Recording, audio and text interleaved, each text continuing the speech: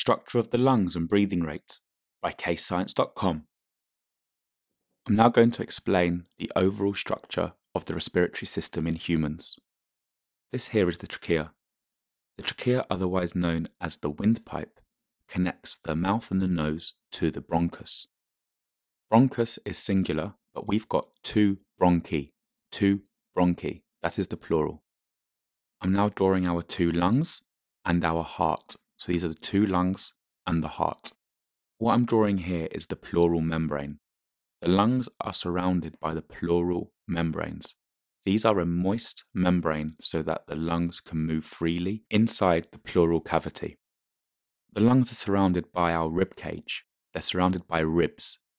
Ribs act to protect the lungs from damage via impact.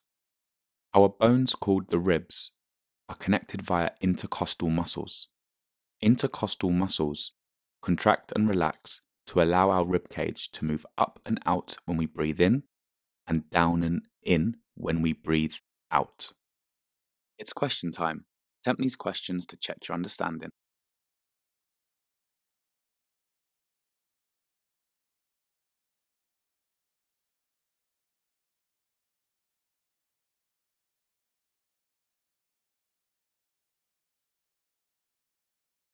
We breathe air in through our nose and our mouth, and that then goes down the trachea. The trachea then splits into two tubes called the bronchi, where air will move down into each lung via the bronchi. Each bronchus divides further to form bronchioles. Bronchioles act to supply each alveoli with air. We have as many as 30,000 bronchioles in each lung. Each air sac that I'm now drawing is called an alveolus. An alveolus is one air sac, but we have 600 million alveoli. Alveoli is the plural for alveolus. So these air sacs are called alveoli. Alveoli is where gas exchange happens. This here is the diaphragm. I'm now drawing the diaphragm. The diaphragm contracts and relaxes, controlling whether our lungs inflate or deflate.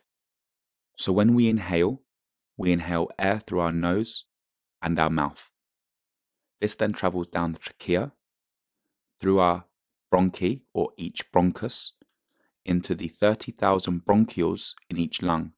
The bronchioles supply the air to the alveoli. The alveoli, of which we have 600 million, is where gas exchange happens in our lungs, where oxygen is absorbed and CO2 is released back out into the atmosphere. It's question time. Attempt these questions to check your understanding.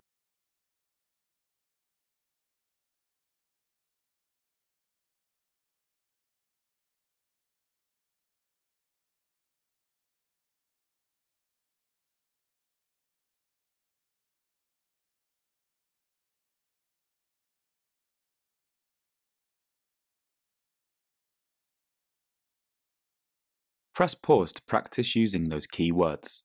The answers will follow. Press pause to go through your answers and make any corrections to your mistakes. Steve takes 80 breaths in 8 minutes. We're going to work out his breathing rate in breaths per minute. So breaths per minute equals the total number of breaths divided by the time. So in this case, it's going to be 80 breaths divided by 8 minutes, which gives you 10 breaths per minute. During exercise, Steve goes from breathing 80 breaths in 8 minutes to 140 breaths in 8 minutes. So you do total number of breaths, which is 140, divided by the number of minutes, which is 8 minutes, which gives you an answer of 17.5 breaths per minute. So as you can see, his breathing rate went up during exercise. His breathing rate increased to increase oxygen absorption into the lungs, for increased respiration, and to release more energy. Press pause to answer the questions. The answers will follow. And if you're stuck, just rewatch the video.